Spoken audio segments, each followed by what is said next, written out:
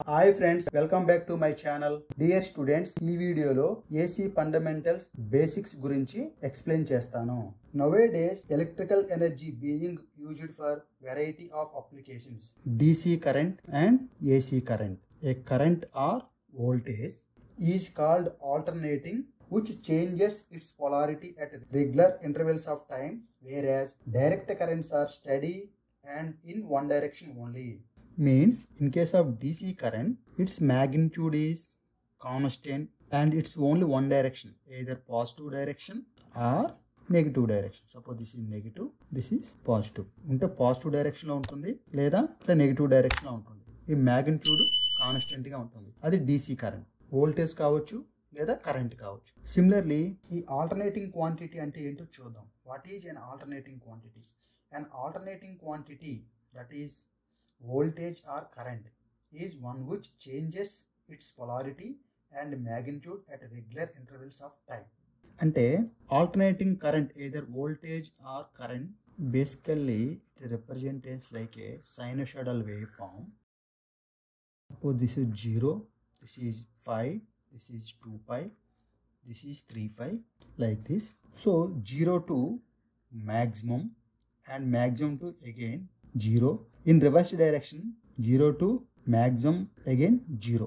That means it changes continuously in magnitude and changes its direction. This is positive direction, this is positive, this is negative, this is time. So then mathematical ga ఈ AC voltage or current ni sinusoidal waveform తో మనం representation చేస్తాం. Okay, suppose this is a maximum value, దీనికి 90 degrees. Let us consider this is either current or voltage waveform. ఇది current లేదా voltage wave form అనుకోండి. ఇప్పుడు sine theta మనం ఇంటర్మీడియట్లో ఎక్కడో నేర్చుకుంటాం. Sign 0 0, sign 90 1. So sign 5/2, 90 means 5/2 1. This is 1 is the maximum value. Okay, so ఈ వేవ్ ఫామ్ మనం ఎలా రిప్రజెంటేషన్ చేస్తామంటే either కరెంట్లో రిప్రజెంటేషన్ చేయొచ్చు లేదా వోల్టేజ్లో కూడా రిప్రజెంటేషన్ చేయొచ్చు. Suppose V is called Vm sin omega t plus 5 angle.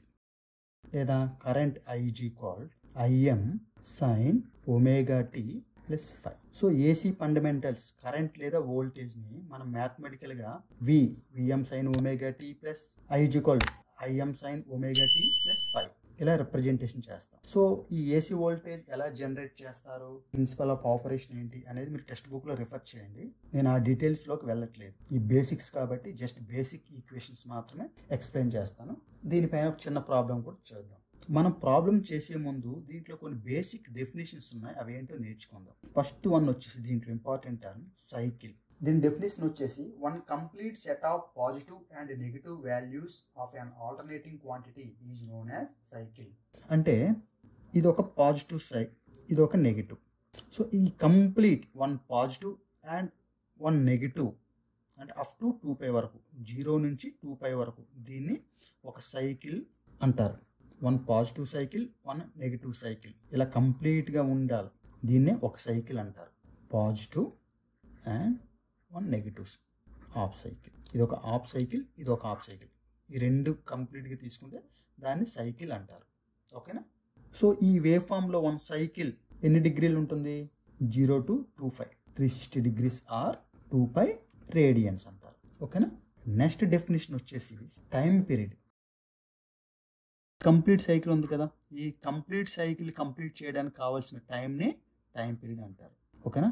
Positive and negative ఇది కంప్లీట్ అవ్వడానికి కావలసిన టైంనే టైం పీరియడ్ అంటారు. దాన్ని టీతో ఇండికేట్ చేస్తారు. The time taken to complete one cycle of an alternating quantity is called time period. It is generally denoted by capital T. దీన్ని time period అంటారు. Okay, which is measures in seconds. Seconds లో దీన్ని measure చేస్తారు. Next important definition వచ్చేసి number 3, frequency. దీన్ని F తో indicate చేస్తారు, small f. ఏంటి? Frequency. The number of cycles completed by an alternating quantity in 1 second is called frequency. It is denoted by F and its unit is H. H-E-R-T-Z. H. Okay? లేదా దీన్ని ఇలా కూడా మనం చెప్పవచ్చు.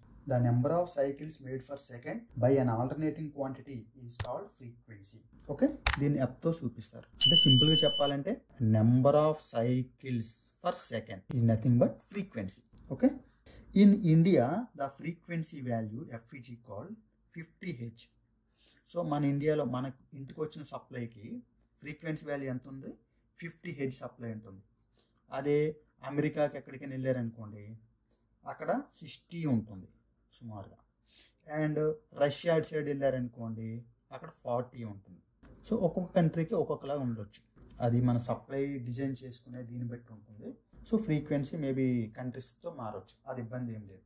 Next 4th one వచ్చేసి maximum value.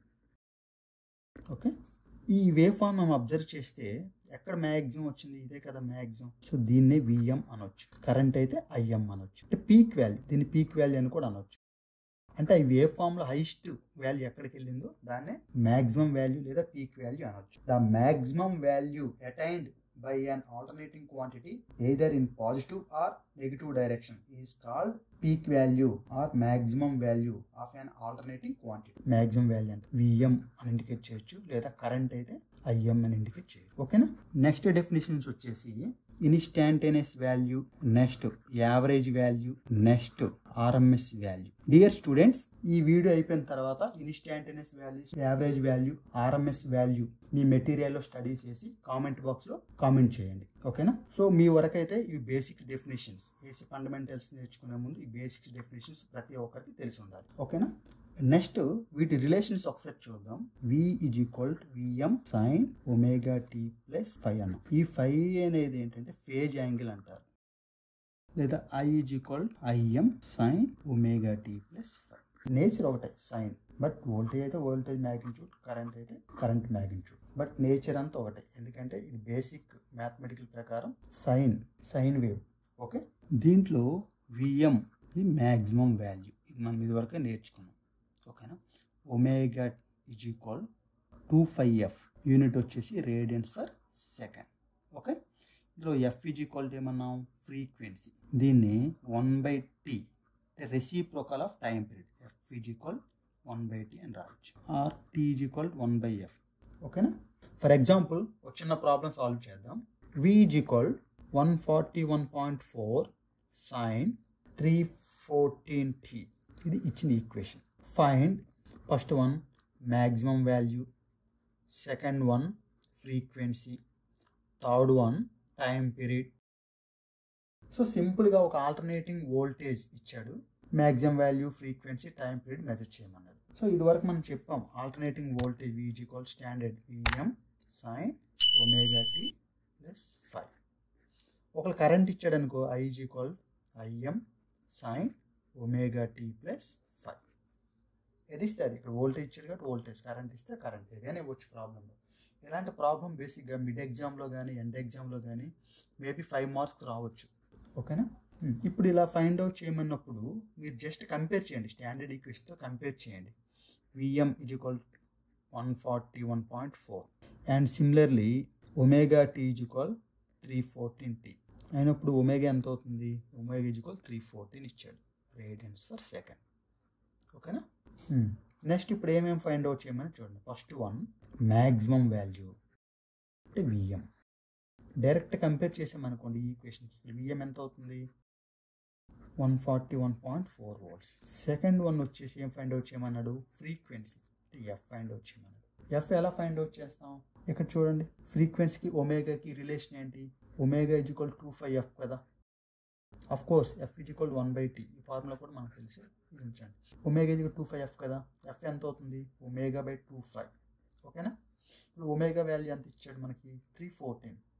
So 314/2π ఇస్తే 50 hertz వస్తుంది. ఎంత వచ్చింది? 50 హెర్ట్జ్. సో ఈ రిలేషన్ గుర్తుపెట్టుకోండి, ఒమేగా ఈజ్ ఈక్వల్ 2πf. అలాగే థర్డ్ వన్ ఏం ఫైండ్ అవుట్ చేయమన్నాడు? Time period T. Time period T ఎలా ఫైండ్ అవుట్ చేస్తాం? మనకి ఇక్కడ ఫ్రీక్వెన్సీ తెలుసు, ఫ్రీక్వెన్సీకి టైం పీరియడ్కి రిలేషన్ ఏంటి? F is equal 1/t. So T is equal 1/f, అంతేనా. సో 1/50 వేస్తే 20 మిల్లీ సెకండ్స్ వస్తుంది. ఓకేనా. So time period 20 milli seconds. So ఇలాంటి ప్రాబ్లమ్స్ మనం ఈజీగా చేయొచ్చు.